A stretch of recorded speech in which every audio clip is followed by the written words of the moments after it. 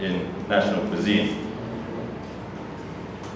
So when I looked at this, I said, okay, so what happens when food gets into the city? Well, seasonality becomes less visible. You're in the city, you're not in the countryside, so you don't always know what vegetables are ready, what fruit is ready, what fish is in the ponds. Seasonal produce also becomes less accessible because you're not in the countryside. You cannot immediately get something as soon as it's ripe. You have to wait until the logistics of the market bring it to your local area. And of course, lifestyle changes. People have less time. They're less willing to cook. Perhaps there isn't a dedicated cook in the house anymore, so they have the division of labor makes it difficult to spend a lot of time cooking. And yeah, things change. The availability of spices in the city, such as MSG, such as meat, these change the way that food is prepared. And of course, in the city, certain food will just be forgotten or ignored, and we can't really know why. Food became unpopular, but certain dishes seem to disappear when they make the transition from the countryside to the city. So I kept all these things in mind when I looked at how can I study a soup pot restaurant. Okay. So then I started. I said, let's pick up a few places that capture the different regions, the regional tastes. So I picked soup pot restaurants that represent different provinces. And I also picked soup pot restaurants to look at that are spread around the city of Phnom Penh. So you capture really poor areas, well, better off areas, middle class areas, and everything in between. I'll show you a map of Phnom Penh soon with that. Okay? But I also had to kind of define what would be a soup pot restaurant, because the line between a soup pot restaurant and other formats of restaurant is not so clear. So I told myself, okay, this would be my running definition. These are the working class version of rural culinary traditions. They have to be the sort of inexpensive version, family run, no chains. And I understood that most of them only will serve breakfast and lunch, although I did also study a few that serve dinner time. And they all have to serve pre-prepared food. Everything is in a pot already there. And the menu has to be more or less rotating. So the food has to be something that is changing every day, based on seasonality, cost, and variety. And in the end, I also wanted to interview the people who go to these restaurants and other types of restaurants to find out what the general behavior is for dining in Cambodia, to see how dining relates to retention of idea of national cuisine. So I surveyed diners who go to all sorts of different types of restaurants, all Khmer. Where they go to a soup pot restaurant, a to-order restaurant, which is one that you can order whatever food you want after you arrive, a cafe, nightlife places, snack places, and places that are slightly more modern, but they're definitely still oriented towards Khmer clientele. I also spent quite a few months with the owners of soup pot restaurants, in this case 10 of them, spending time in their restaurants and going with them to the markets where they buy vegetables and fruit, especially the morning markets. They usually go around 4 o'clock in the morning or 4:30 in the morning, and it's a big adventure to see a restaurant owner buy materials for an entire day, and the way and the logic that they use to make their purchase. I'll revisit that a little bit later. So these are the research sites. I'm sorry that it can't be clear, but I have sites that stretch from Takmao all the way to Georgienvad, and also out to Pojintong. The blue ones are to-order restaurants. They are the ones where you can essentially order anything off of the menu after you arrive. And there was about 9 of them, and the soup pot restaurants are the ones in red. And I spent time at around 15 of them scattered around the city over a course of around 8 months. So this is what I found. Turns out that in general, the Han-Bai, which is a category of Khmer food restaurant that includes the soup pot and the to-order restaurants, are the most beloved restaurants, even no matter what class, age, or employment you're in. These restaurants are the all-conquering dining experience in Phnom Penh. Everybody goes there, and people go there in the course of a week quite a lot. Now these are averages, so there are some people that go every day, and there's some people that never go, but you get the idea that, for example, people in the poorest socioeconomic class, they still go to soup pot restaurants 3 times a week on average.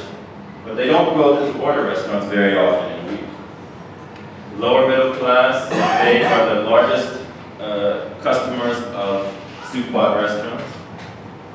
But middle and upper class are still going quite often to soup pot restaurants. I also looked at their behavior towards going to branded restaurants, which are chain restaurants, malls or food courts, tourist restaurants, snack food places, nightlife places and cafes. But in general, what I found, and it's hard to compare this with other countries, but at least from my perspective, it seemed very much like the dining in Cambodia is a very popular thing. Poorest people will still go out to some extent 5 times per week, and they will go out for meals 3.4 times per week. That's quite a lot. Yeah. Which one are your tourist restaurant? Sorry? What kind of restaurant, tourist restaurant? No, here the data is based on me interviewing them and asking them how many times in a week or how many times in the last month they've gone to tourist restaurants and trying to triangulate the general behavior of going to tourist restaurants. But I didn't actually go to visit any tourist restaurants. Other than like KFC and things like that? No, the KFC would be in the branded restaurant category. The tourist restaurant would be like, you know, a foreign cuisine, French cuisine, or, you know, or European cuisine, American cuisine, anything like that. We see upper class, they go out quite a lot. They eat out quite a lot, but they also drink out quite a lot. And let me analyze this a little bit for you. Generally, I would point out that one thing that you can notice about the soup pot restaurants is that, and this is critical for my argument, they're very egalitarian. Rich people go and poor people go. I mean, yes, rich people go less, but they still go very often. And these are not clean and hygienic places necessarily, but rich people are still going there quite often. Naturally, the middle class and the poorest are of all the places that they go to, soup pot restaurants or hand bai are generally the most common, but still, for the upper classes, it's quite common. And in general, if you look at soup pot restaurants, they represent 56% of all of the dining in Phnom Penh. That's it. One out of every 2 times somebody will go out, whether it's a cafe or nightlife, they're going to go to one of these places. So this is the institution for eating here. I mean, there's no doubt about it. And what do people like about it? Why is it so popular? I tried to work on that. Well, the atmosphere is family-like. You know, it's not so anonymous. When you walk into one of these places, you know, they'll ask you, oh, what do you want? And the family will greet you. And sometimes they're grumpy if they had a bad day. Sometimes they're very nice. But the experience is a family experience. And people like them because they're very egalitarian. And I found this in my data.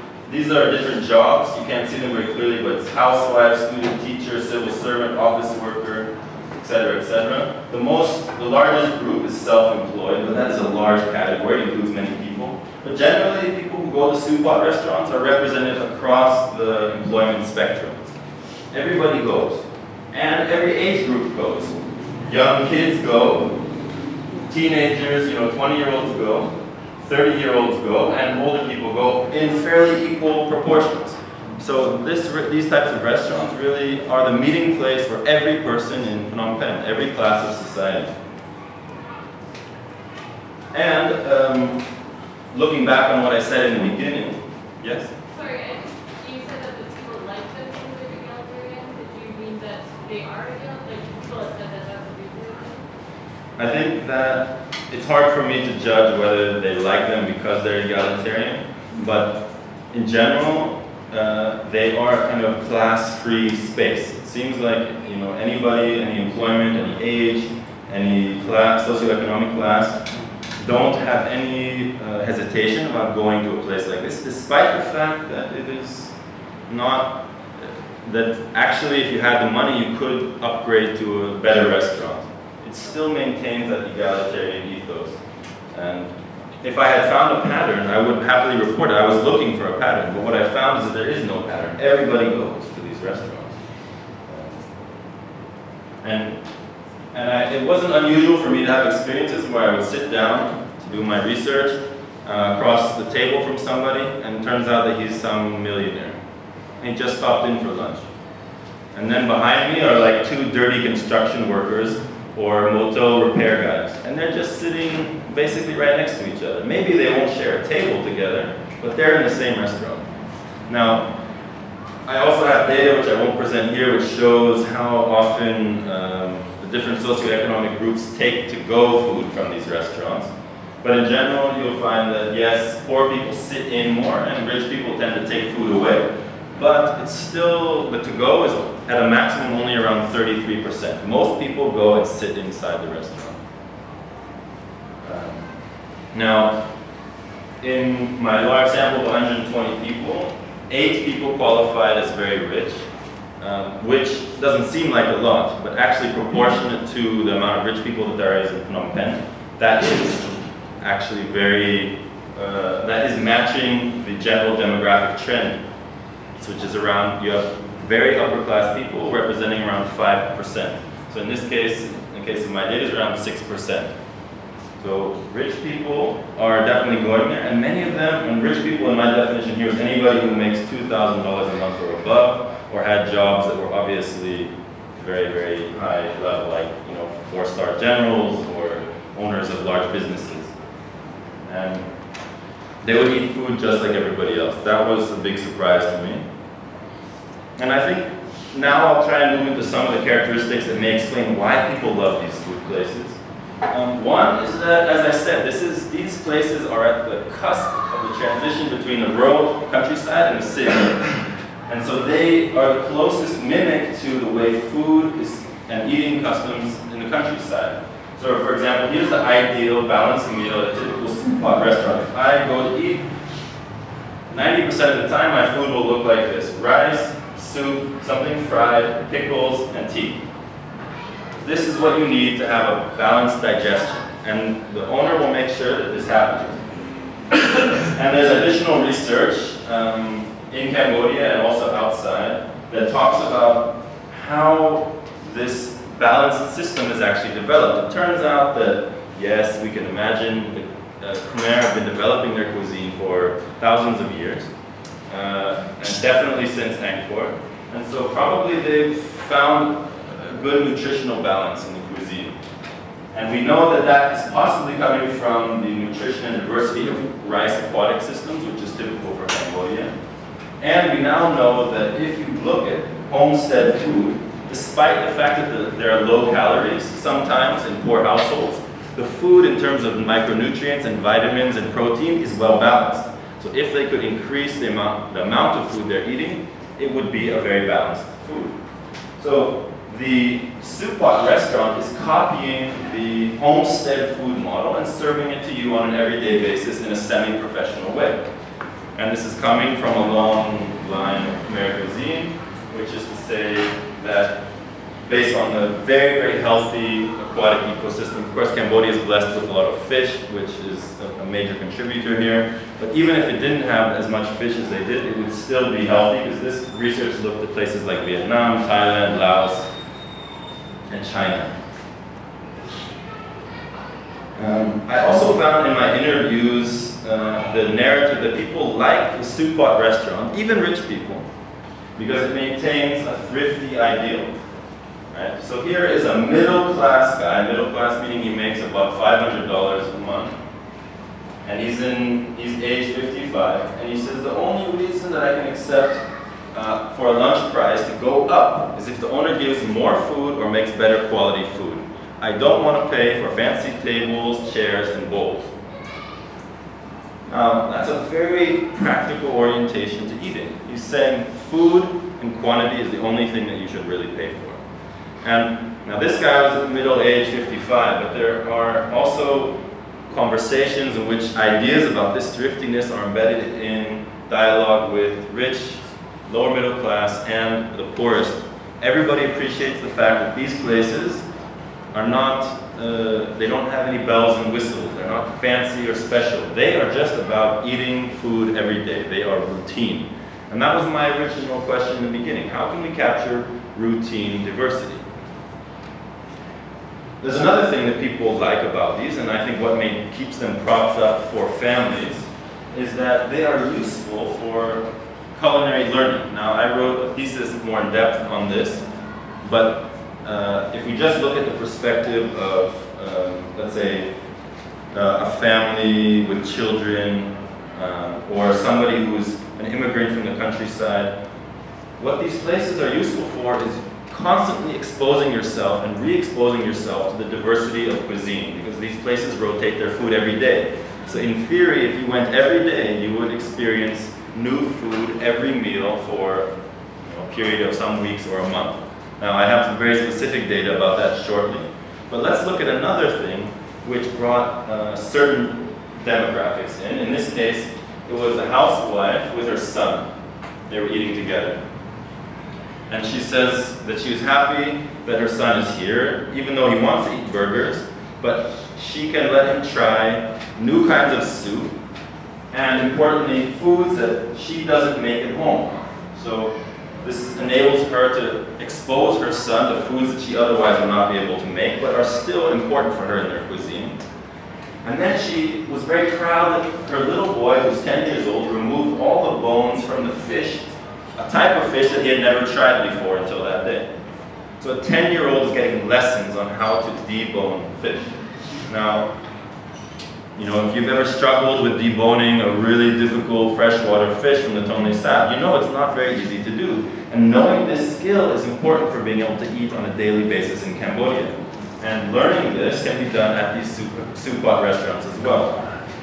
Later in the conversation, she also mentions that she likes this place because the boy is not tempted only by Coca-Cola, but also by coconut water and sugarcane juice. So there's something about consuming regional or countryside fresh products that goes with going to these authentic Khmer soup pot restaurants.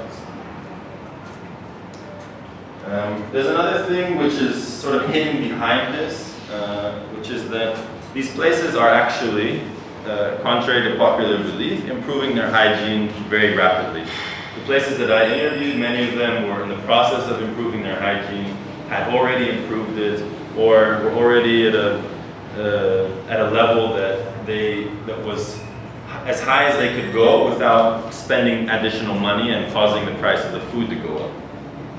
And the typical things that they do now, not all places will do this, but sanitizing dishes and cutlery, measures to keep flies away, to avoid food spoilage, maintaining certain temperatures, and using cleaning liquid on tables. The last one is the one that's the least common in Cambodia. And you'll see, in a certain sense, these efforts appear everywhere. This is boiled water with the cutlery in it. The table, in this case, was cleaned with a cleaning solution. And it was a stainless steel table, which is very hygienic. And not all places have this, but places are generally trying to reach this because they are small interventions that don't cause the cost of the food to go up. Another reason that people like these, and what makes it interesting for somebody like me who's looking at how national cuisine is being shaped, is that the menu follows a kind of housewife logic, right? So you have to rotate the food for regular customers. Now, regular customers could also be your family. You don't want to feed your family the same food every day. Logic number two, you have to prepare food that people generally expect to encounter in that season. Don't buy out-of-season produce and try to force that on people. And that's connected to the third logic, which is that you want to buy the cheapest produce. And the cheapest produce tends to be seasonal.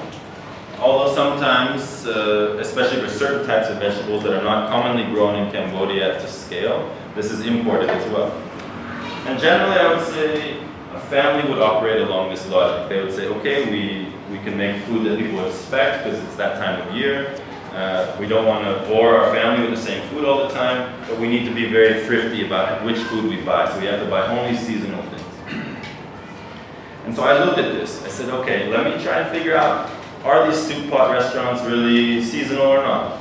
But I had to compare it to something, so we have no basis for comparison. So I compared it to order restaurants. So the soup pot restaurant has pre-prepared food, and to order restaurant has food that you can order on demand. Now, if you look, when I go on shopping trips, I look very closely what they buy. And so this is the basis of my research on the amount of, based on the kilos that they bought for different products. The soup pot restaurants will get around 73% seasonal or local produce. And for order restaurants, around 56%. Now there's a reason for that, it'll come up later. It has to do with using non-typical vegetables. In terms of fruit, more or less they're the same, but they use quite a lot of seasonal fruit. The beef here is all local and seasonal. In Cambodia, that's pretty typical. The pork, of course, much of it is coming from Thailand, and so there's not much of a difference there. But in fish, you see a big difference. In fish, you see that the soup pot restaurant uses around 57% aquaculture, and the order restaurant uses 73% aquaculture, which means that they're using 43% fresh fish that they're getting from the ponds or from other farmers or from the sea. And in the wet season, soup pot restaurants get 78% of their fish from freshwater sources, whereas to order restaurants tend to be very consistent, want to be very consistent in which kind of fish they have on order, and so they buy more aquaculture. In the case of eggs, it was about the same. But you see there are a few characteristics here that suggest that the soup pot restaurant tends to use more seasonal products, especially vegetables and fish. So let's take this comparison a little bit further, okay? Here's the soup pot restaurant on the left and the order restaurant on the right. In a two-pot restaurant, and that's a restaurant that has two big silver pots in front of it, which is to say they can serve 2 soups on that day. They'll produce an average of 11 unique types of food per week, and in a month, 28 types of food per week. And a 3-pot restaurant, which has slightly more capacity for doing many dishes, can produce around 15 different unique dishes per week and 40 dishes per month. And by month, this will also evolve, but the average price, $155, always with rice, sometimes dessert. This one I'll address in a minute. But let's look at to-order restaurants. It's not easy to compare exactly because to-order restaurants don't have pots. But what you can see is if you look at the top 5 foods that Cambodian people order, like sour soup with morning glory, or snao chua, lemon sour soup, or lok lak or something. The top 5 dishes are ordered 49% of the time, which suggests that when somebody walks into a restaurant, they're fairly boring. They order the same food all the time. And when you go to the top 10 dishes, it's 63% of the food. Which means that when you come into a restaurant and you don't see the food in front of you, and you have to think, what do I want today? You're not very creative. And as a result, you don't get exposed to 40 different types of food in a month. Now 40 is a lot. That's a lot of learning there. Now, to-order restaurants are also more expensive. And here's another issue. To-order restaurants use very few non-standard vegetables compared to soup pot restaurants. So non-standard vegetables are those that are not used in most of the cuisines. There's a special type of soup, let's say a soup with banana flowers, or a soup with tamarind leaves, or a soup with lotus stems in it. These are non-standard vegetables, and you have to design a food around them. To-order restaurants do not like to have these types of vegetables in their store because nobody ever orders it. But soup pot restaurants, they can decide on a rotating basis what they want to cook, and they have a lot more opportunity to use these vegetables. And these vegetables are more seasonal, and they're more local. Usually you get them from Cambodia. So let's visualize this, okay?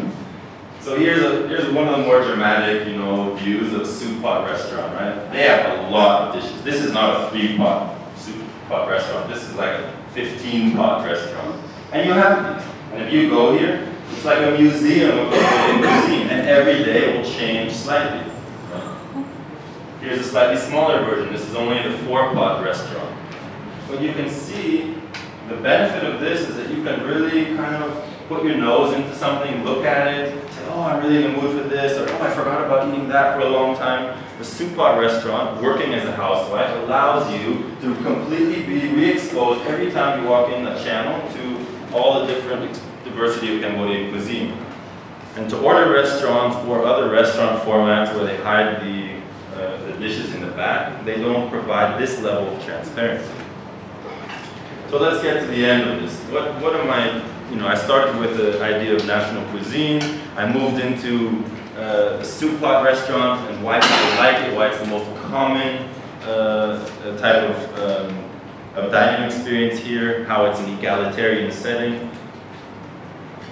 So on a micro level, you can definitely conclude that soup pot restaurateurs, these guys, all over Phnom Penh and other urban areas, they fulfill two simultaneous goals. One, they actually create demand for new kinds of food, and they also push the supply. They go to the vegetable markets, and they're the ones who indirectly contribute to the demand for those types of vegetables from farmers. So farmers in Cambodia will continue to grow, let's say, lotus stems and sell them because they are demanded in Phnom Penh. Somebody needs to demand them, or otherwise the farmer will stop producing them. Soup pot restaurants do that. So regional produce and regional cuisines are both supplied and demanded through this model. I looked at the culinary learning here. Children are exposed to the diversity of Khmer cuisine when they're young. They learn culinary skills. And adults, when they go, their awareness of the Khmer cuisine is refreshed. I also pointed out that they operate in a very culturally specific way, usually following fairly rural customs in the city. And that is generally centered around balance, that you have to have a soup, you have to have something fried, you have to have some pickles, and something to wash it down with, usually tea. And these are class-free menus or egalitarian menus that are comfortable for immigrants. And immigrants are those who are in that transition from the countryside to the city, are the ones who are deciding what type of food would make sense to eat in the city, given the market conditions, given how busy they are and everything. But they're also still relevant for upper-class urbanites, which suggests that there's an enduring appeal to the soup pot restaurants that even rich people can see, despite perhaps some hygienic lapses. Now, if we jump to the bigger conclusions, what I would like to take out of this, and I will, this will be the focus of the next month or two of my writing, is that I now view these soup pot restaurants as kind of urban brokers of rural food practices, regional food practices. And they are working in parallel to the rural to urban migrants who are cooking food at home. So I'm not excluding the relevance of home-cooked food. I'm just saying that this soup pot restaurant works in parallel with them to maintain awareness and appreciation for agricultural products that are grounded in that location and that season. And these soup pot restaurants, compared to other formats, are really at the forefront of shaping this national cuisine by their routine curating, like in a museum, of the diversity of Khmer food.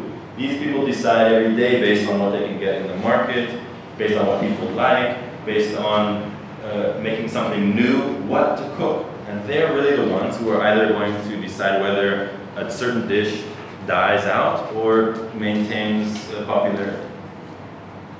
So, this is my last slide. What is the relevance of this? Okay. Now, to put a little bit of a sort of nationalistic spin on it, but also to really ground it into some development-related issues that are very important, I would say that the development of the national cuisine in this sort of egalitarian way through soup pot restaurants, or very democratic in the way that food is evolved, they're about protecting the Khmer cuisine. They are the ones who are really maintaining popularity of the diversity of the cuisine, and they're also the ones who, in general, are making the decisions what types of foods will disappear. Okay? But they're also in the process of either maintaining or destroying the nutritional and agroecological systems that go behind the food system. So the farmers and the types of vegetables that they grow, the types of meat that they grow, the type of fish that we harvest. These are all decided very much by these soup pot restaurants, which are a huge part of the demand in Phnom Penh. And this is important because Cambodia is on the brink of more intensive industrialization, and we've seen in many other contexts that this very often leads to a serious decline in the diversity of food. So by watching places like this, they're kind of an indicator of what the stability is, what the health is of the Cambodian national cuisine. And they're also the place that food researchers can look to see what really the demands are. I mean, not what's going on with tourists, not going on in cookbooks, which are all very artificial or superficial representations of this, but what is going on for everyday people in their routine eating habits. So with that, I would like to end and open up for discussion. If you have any questions about these slides, let me know. I can also flip back. All right. So one question. Have you counted a lot of office workers like me and others? We spend 40% of our time eating lunch buffet. Either we go on up, for example, the Canadian Tower, a lot of people work around there, they go to eat lunch buffet there and don't work near the Phnom Penh that buffet there and don't live near the table. They also have the buffet there. We spend only $2.50 and then we eat 10 items of food. Right. And also in the evening, there is a growing number of the barbecue and the seafood. You can see more and more barbecue than really the, like the shrimp and crab and so on. Have you include this? Okay, well first, your first one first. Factory workers are still a big slice of this pie. And office workers are another big slice of this pie. Okay? Now, I would also say that the buffet restaurant is somewhere between a to-order restaurant and a soup pot restaurant. Because if you go there, you can pay for the buffet, but you can still just have one type of soup and one type of fried food or something. But in general, Cambodian cuisine is much easier to enjoy if you're with multiple people, because you always share everything family style. So whether you go to a soup pot restaurant with 10 people or to a buffet, you'll probably end up eating the same number of dishes. Because in a buffet, when you have 10 people, you'll probably take 10 or 12 dishes. If you go to a soup pot restaurant, each person will order whatever food they want, and it will all be shared. So the line between the buffet and the soup pot restaurant is definitely there, but the more people you have, the less relevant it is. And factory workers, office workers, they tend to go to eat at lunch at least in large groups. So you're right. Now to look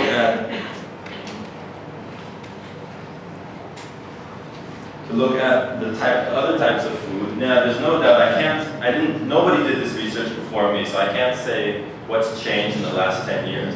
But I can definitely say that as you get more money, or your income goes up, your demand for non-soup pot restaurants also goes up. But it doesn't necessarily hurt always your demand for the soup pot restaurant. Here, only in the case of the very upper classes, we're talking about really rich people, is there any appreciable decline. But generally what you see is that all of these other alternative types of foods, branded restaurants, mall food, tourist restaurants, snack food is popular. People like to go eat fried meatballs or grilled beef or nomen chok or bánh chow or all these other things. They like to go and do that. And I think this is an important part of the food landscape. But it's very hard to fit it into an idea of national cuisine because people snack in a very irregular way. But you have to eat 3 meals a day. So that's something that we can look at in a routine sense. But yeah, at a very poor scale, snack is still important, but nightlife is a huge thing. So yeah, at nighttime, rich people are going out almost 3 times a week. That's a lot.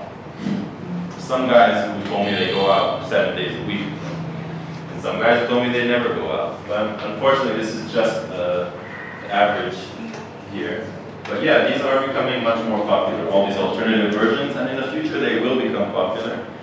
But the question is still open for me, and maybe you guys can help answer it, especially some of the Khmer in the audience. Will the demand for these other types of food in restaurants take away demand from soup pot restaurants and hand bai? I don't know yet, because I would need to do the study in the future and see if these numbers change. But at least at the current moment with this baseline, I can't say for sure. Julie? Have you tried the cow dung soup? I have tried the cow dung soup. What happened? And it's not as bad as you think. It's just very grassy. And you didn't get sick? It's hygienic though. I mean, I was fine after. I saw the cow dung is the land food, and only the Cambodian live near the Thai border, like Stem Plain, that we import that land food, you know. I mean, if you ask them, they will say they're Khmer. You know, they won't say they're Lao. But that's the point. Regional food is very diverse. It's very hard to say, oh, this is not Khmer food. Well, you know, the borders in Southeast Asia have been changing for a long time. So to say that one thing is Cambodian or another thing is not based on the French border is not really going to be true. However, you can definitely say that the lowlands have different types of cuisine than uplands. And Laos tends to be a little more upland, so they have different food that comes there. Yes, back there. I would like to ask you, how did you analyze your interviews? How have you been able to draw conclusions from the interviews from the support owners and from the customers? How did you draw the conclusions from these interviews?